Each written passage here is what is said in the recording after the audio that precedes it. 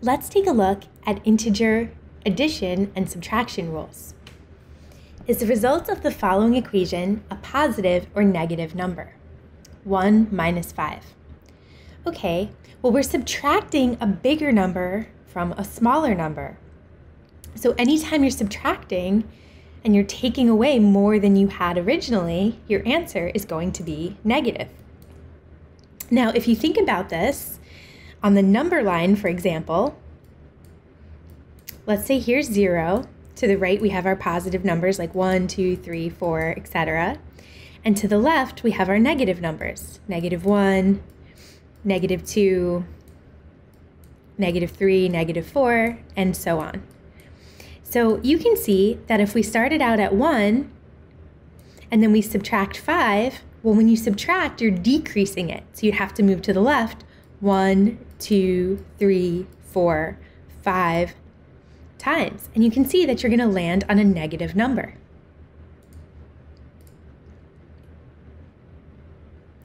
Is the result of the following equation a positive or a negative number?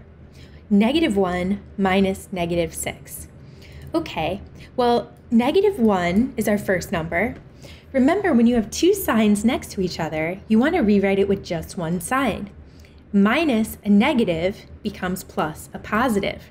Remember, our rule when you're subtracting with integers is that you can add the opposite. So if we change our subtraction sign to a plus, the opposite of -6 is +6. So this becomes the same thing as saying -1 plus 6. Well, since I'm adding something bigger than the negative, right? 6 is more than the 1 I'm taking away, my answer should be positive. 4 minus -9. Well, again, when we have two signs next to each other, we want to simplify it to one sign. So our rule for subtracting with integers is to add the opposite. So I would say 4, instead of a minus, it becomes a plus, and since we changed the sign, we have to take the opposite of -9. Well, the opposite of -9 is +9. So this is the same thing as saying 4 plus 9. Well, if I add two positive numbers, my answer is definitely going to be positive. -8 minus -7.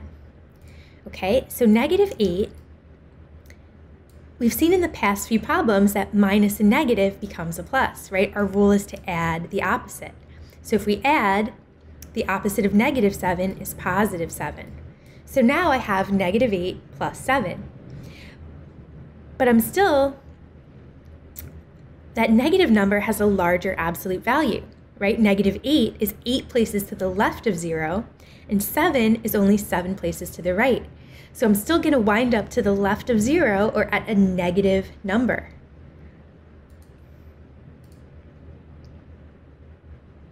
-6 minus -4. Okay, well, our rule for subtracting integers is to add the opposite.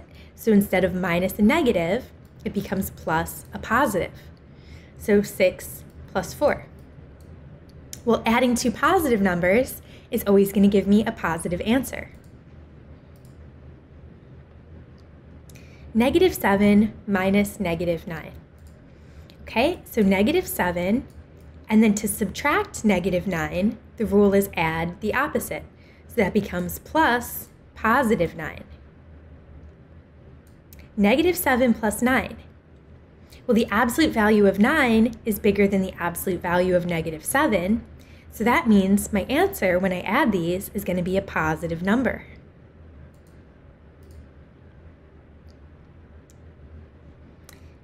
-7 minus 0.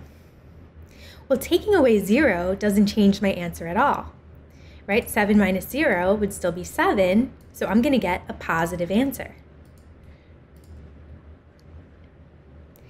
-5 minus 4. Well, if I'm starting at a negative number and then I'm subtracting, I would be moving even further to the left. Another way to think about this is that, remember, our rule for subtracting is to add the opposite. So instead of minus +4, we can think of this as plus -4. And the rule is that when you're adding two negatives, your answer is always going to be negative.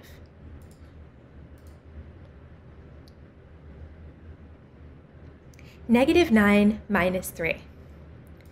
Okay, well, if I already have a negative number and then I'm taking away even more, my answer should be negative. And if you want to think about this with our add the opposite rule, remember we said when you're subtracting an integer, instead of saying minus +3, you can add the opposite. That's like saying plus -3.